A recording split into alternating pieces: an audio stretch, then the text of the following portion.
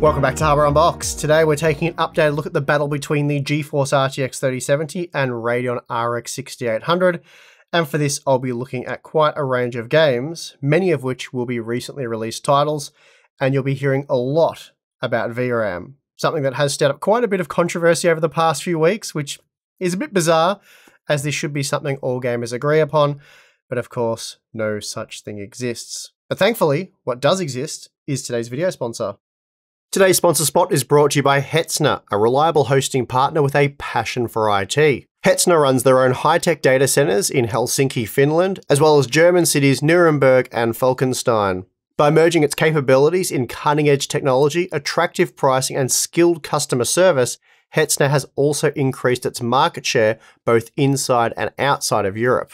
As one of the leading hosting providers, Hetzner is still innovating when it comes to new products, offering a variety of services. Outstanding self-developed, high-tech dedicated servers such as their recent launch of the EX44 featuring Intel's Core i5-13500 and EX101 using Intel's Core i9-13900. So for affordable approaches to modernizing your IT infrastructure, please check the link in the video description. Okay, so before we get into all the testing, I'd just like to provide some backstory. Back in November of 2020, Nvidia released the RTX 3070 at $500 US, and at the time this was an impressively fast GPU. I came away from my day one review stating that overall the RTX 3070 is a great value product, though I also cautioned gamers about racing out and buying one, as AMD was set to release their competitor in just a matter of weeks, and that competitor turned out to be the RX 6800, or I suppose the 6700 XT. The 6800 was $80 more expensive, while the 6700 XT was $20 cheaper, so either works for comparison.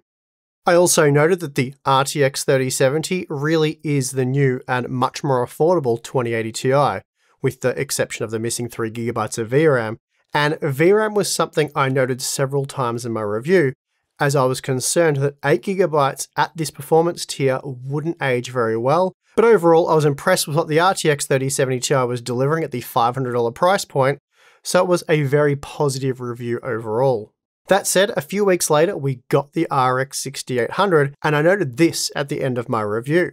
As good as the RTX 3070's performance is right now, I feel even for 1440p gaming, an 8GB VRAM buffer is going to be less than ideal in the not too distant future.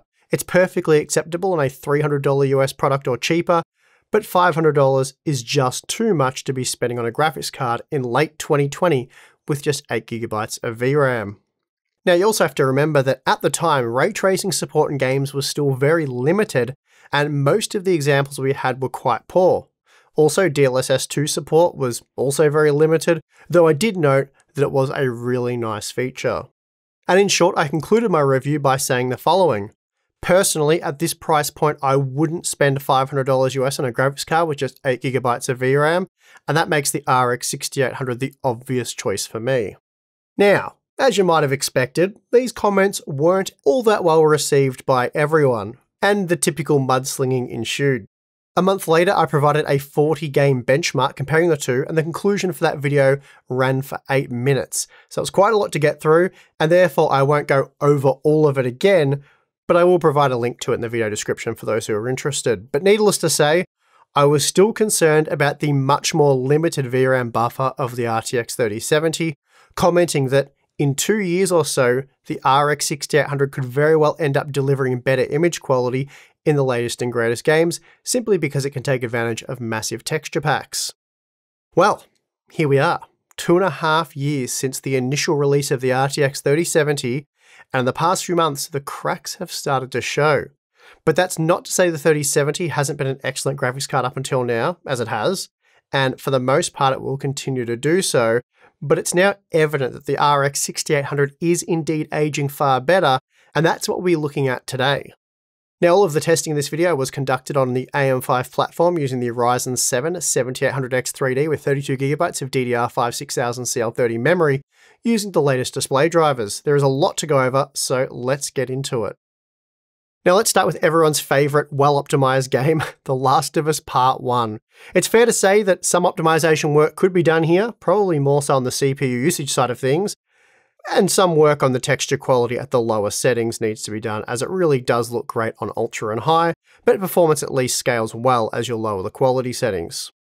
That said, if you have 12GB of VRAM or more, 32GB of system memory and a decent processor, it will play really smoothly using the Ultra settings, at least for the most part, and I found the campaign very enjoyable using the RX 6800 on our 7800X 3D test system.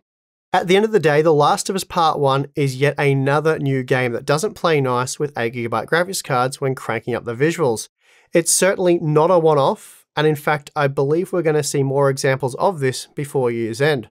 I also believe if everyone had 16GB of VRAM on the graphics card, there would be very few performance complaints about this title. Maxed out, the RX 6800 is buttery smooth. I mean, just look at this live frame time graph. It is a thing of beauty. Comparing the RTX 3070 and RX 6800 using the Ultra Quality preset, not even a comparison, and that's because while the RX 6800 can deliver smooth, playable performance even at 1440p, the RTX 3070 is a stuttery mess. In this example, both are completing the same benchmark pass following a near identical path, but the footage is well out of sync due to the extreme stuttering faced by the 3070. It's a remarkable difference. Not only is the RX 6800 much faster in general, but the frame time performance is night and day different. But what if we dial down the quality preset to high? Now the RTX 3070 appears to work quite well, though there are still noticeable stutters at 1440p, and this is reflected in our graph as the disparity between the 1% lows and average frame rate for the RX 6800 is 25%, but for the RTX 3070, we see a 46% margin. So ideally, you'd want to run an 8GB graphics card like the RTX 3070 using medium at 1440p and then high at 1080p, leaving the RX 6800 to deliver not only superior performance, but also superior image quality with the Ultra preset. Now here's a quick look at how these GPUs compare at 1440p using the Ultra preset, and I saw a few interesting things here. Other than the typical stuttering, the RTX 3070 would often crash under these test conditions, and here's an example of that. When the game pauses here, it has crashed. But what I found interesting was at random, I loaded up the game using the RTX 3070 and tried playing at 1440p with the Ultra quality settings, and I found the game didn't crash this time, but something was off. The frame rate performance was around 20% better for the RTX 3070 than what we'd seen previously, and I'd changed nothing. However, the reason was quite obvious. Just look at those trees. They're not being rendered correctly, and of course, there still is some frame stuttering issues. So again, running out of VRAM causes all kinds of issues for performance, stability, and image quality. Next up, we have Hogwarts Legacy, and after initially gathering my footage and data for this video a week ago, I had to go back and update it, as it seems the game now handles running out of VRAM a bit differently. It's a bit more like what you'd see in most other games, and that means missing textures. But first, this is how the data looked about a week ago when I collected it. Basically, the RTX 3070 was a stuttery mess, leading to unplayable performance and very low FPS figures. But this is how the data looks now after a recent patch. The RTX 3070 is now just 6% slower than the RX 6800, and frame time performance looks much improved. So wow, Hogwarts Legacy is now fixed for 8GB graphics cards? Well, no. Not so fast, unfortunately, and let's take a look at what's going on. Here's a look at how the two GPUs compared in our benchmark pass at 1080p.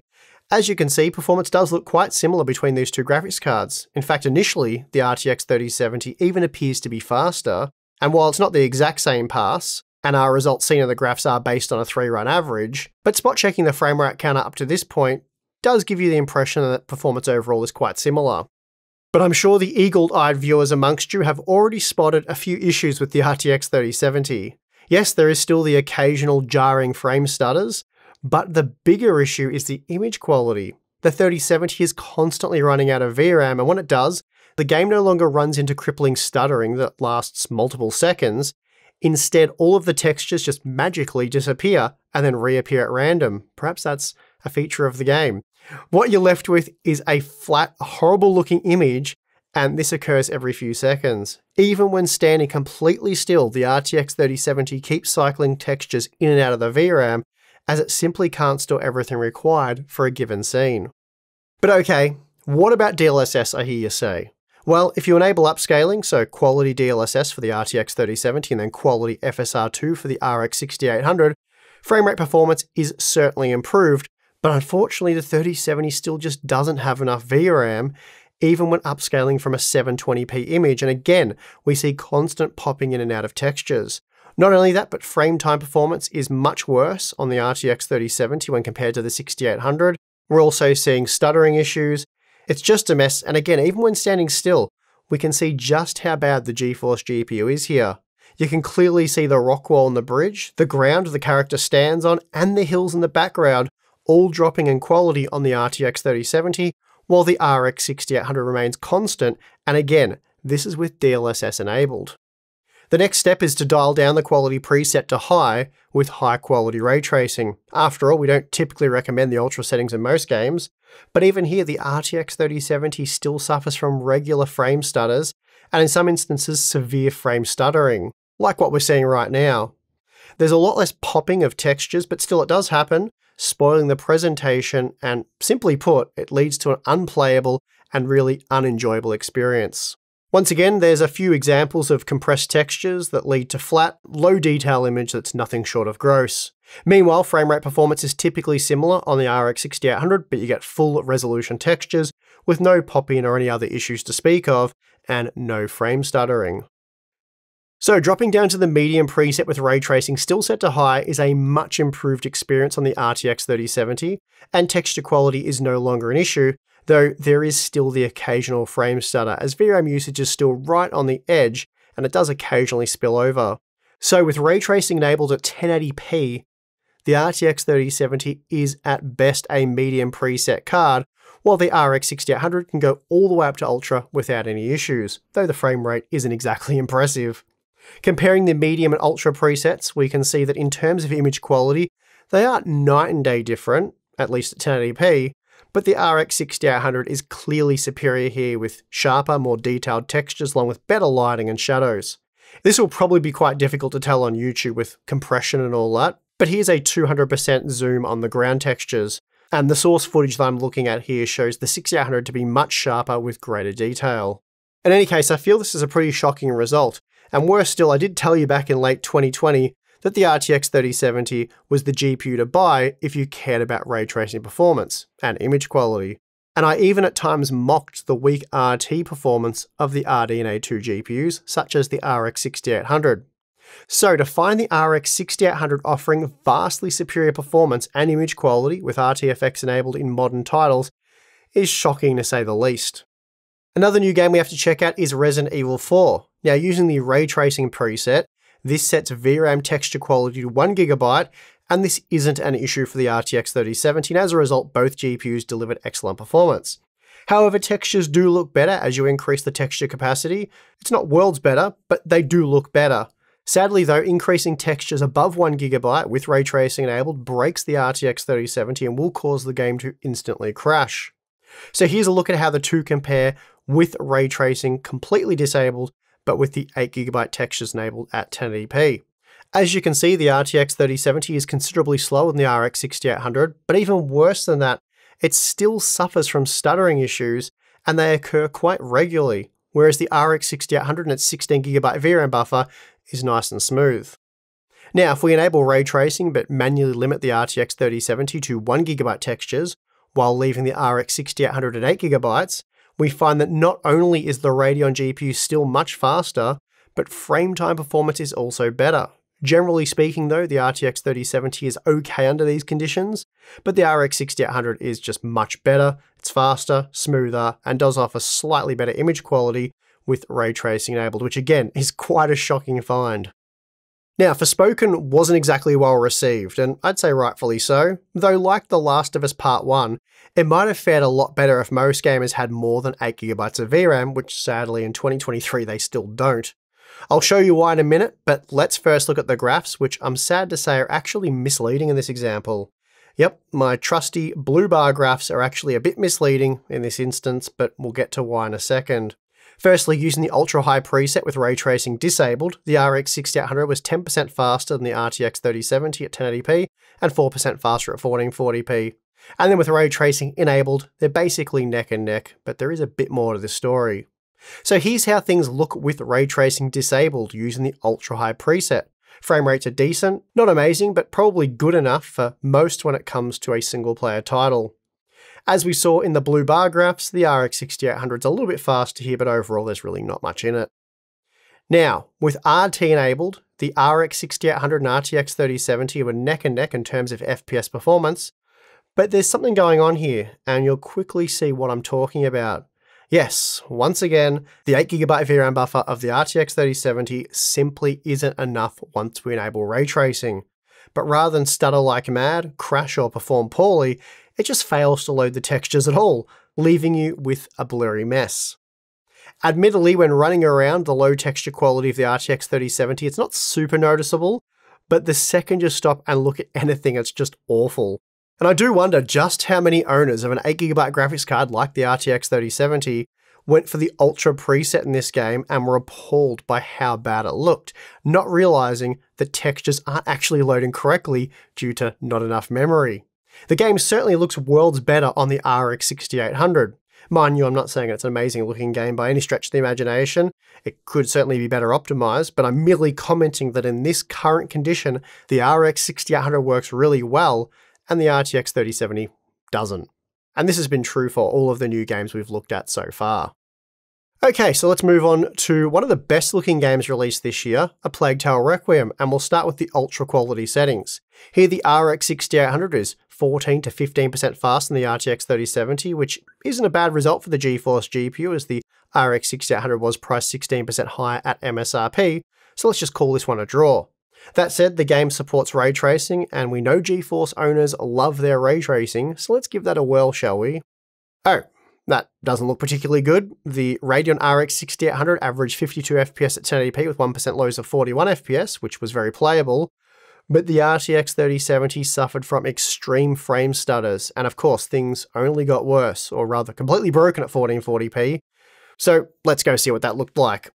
First, here's the 1080p pass, and right away you can see frame time issues on the RTX 3070, whereas the RX 6800 is very smooth. I wouldn't say performance overall was amazing from the Radeon GPU, but it was smooth and certainly very playable, especially given that this is a single player title.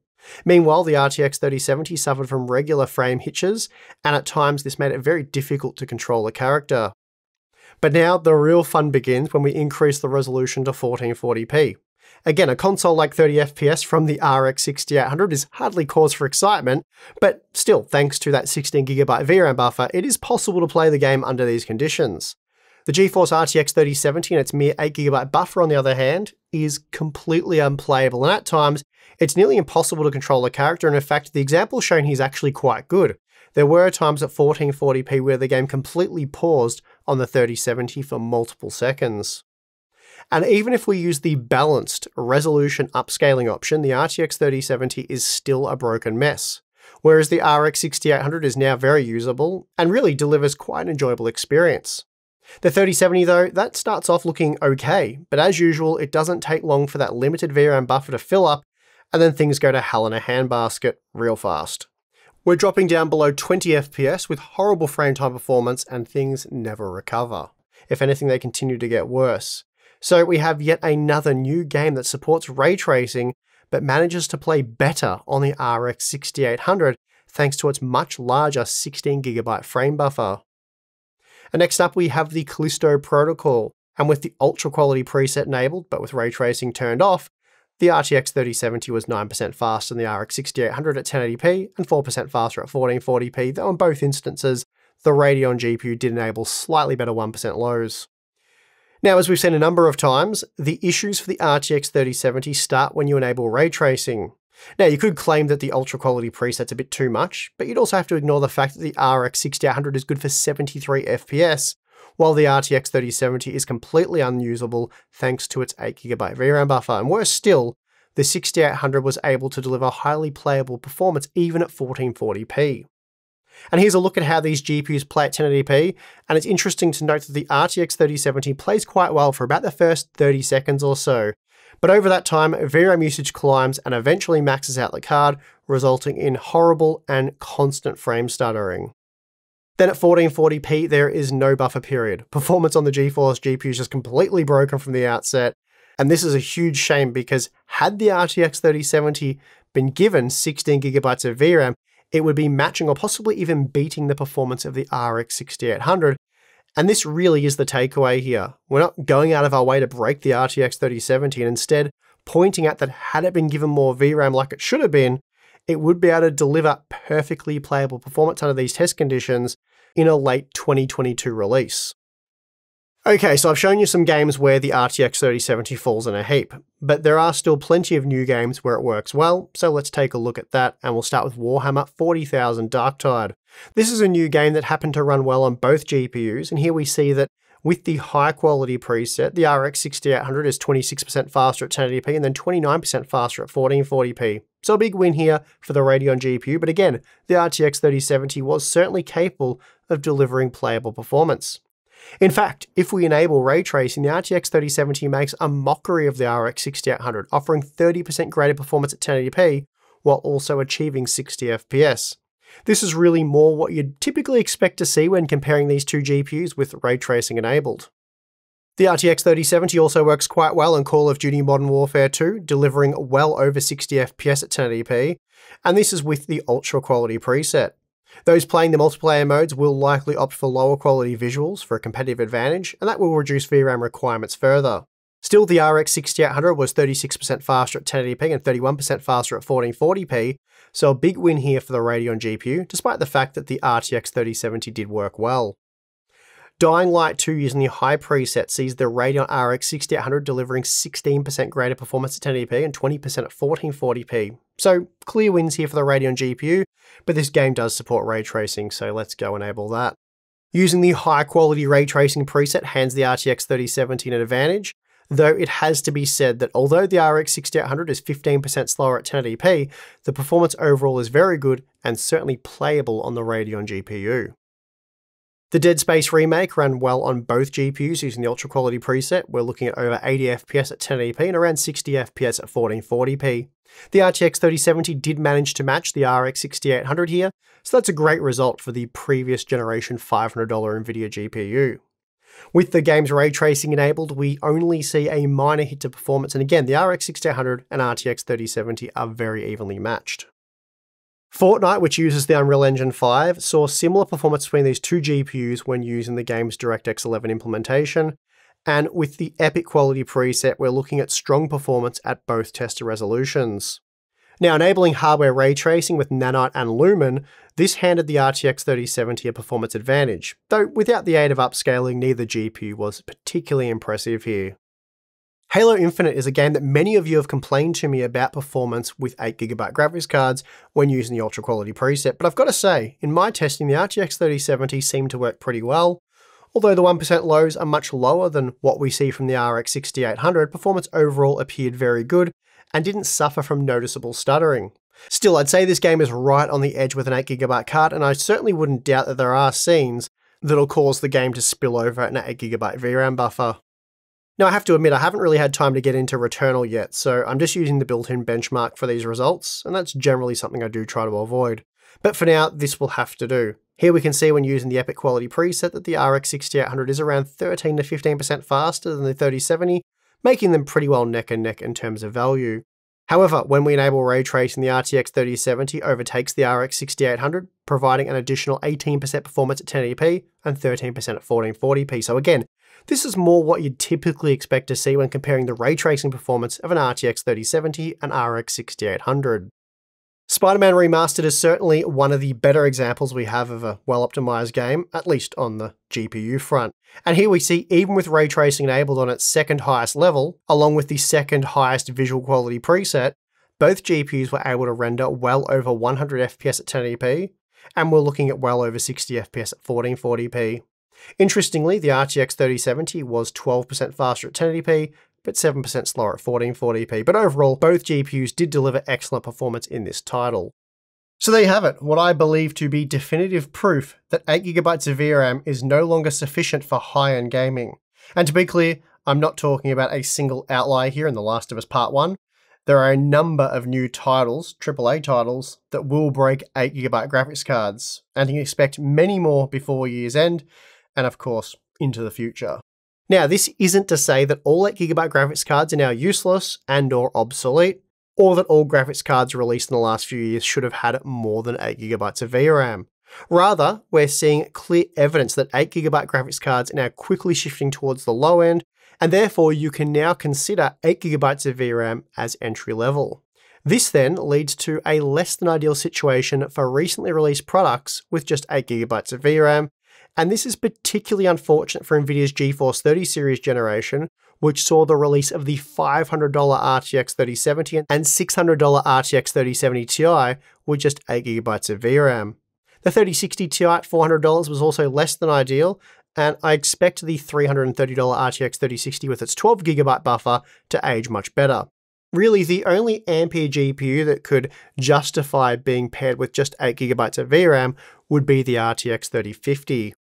And look, it's the same story with AMD's Radeon RX 6650 XT and 6600 XT, though fortunately for most of its life, the 6650 XT has been selling well below the $400 MSRP, and in fact has retailed for less than $300 US. Meanwhile, the Radeon RX 6600, which we've been recommending ever since it was discontinued to just over $200, probably gets away with having just 8GB of VRAM, as it was never considered high-end to begin with. It was very much low mid-range towards entry level. So I guess what I'm trying to say here is, and I really want to be clear about this, it comes down to the price of the graphics card. And this is why I've been so critical of Nvidia's decision to pair the RTX 3070 with just 8GB of VRAM. Even today, you can still expect to pay around $500 US for a 3070, and that's a ludicrous amount of money for an already outdated product. Moreover, for the same money, you can buy an RX 6800, and while I'm not wrapped with that product at $500, it's a significantly better buy than the RTX 3070. Now, having said all of that, I want to make it clear that graphics cards with 8GB of VRAM are still very usable and will continue to be for some time to come. But as I said, it's very much an entry-level capacity now, especially when it comes to playing the latest and greatest AAA titles.